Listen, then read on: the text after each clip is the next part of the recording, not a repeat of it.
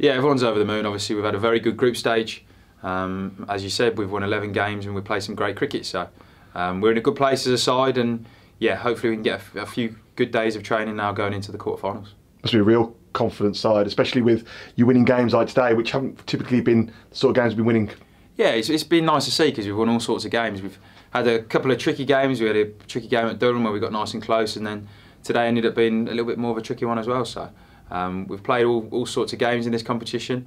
So hopefully that just gets us battle hard and ready for the quarterfinals. And it's a group where everyone's contributed, haven't they? 100%, yeah. I mean, as you've seen, there's been different people up here most weeks. So we've got a very good squad this year and great depth. So it's great to see different people winning games at different stages. So yeah, we're in a good place. It was your turn today. An incredible performance, not only with the ball, with the bat as well. Talk us through that. Yeah, I mean, I've been working hard on my batting this year.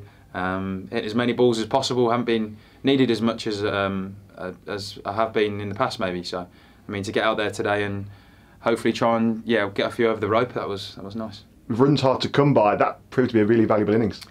Yeah, we talk about matchups as a club, and that was probably my matchup today. So I went out there and tried to clear the rope with a little bit of wind. So yeah, it came off nicely. Does that give you confidence then when you take the ball? 100%, 100%. There was a slightly different role for me today. Only bowled the one in the power play and then a fair few through the middle. So yeah, a little bit of a different one, but we was very clear on plans and how we're going to go about it, and it was nice to go out and execute. So yeah, it was good. And the same again, hopefully on Thursday. Fingers crossed, yeah. Fingers crossed.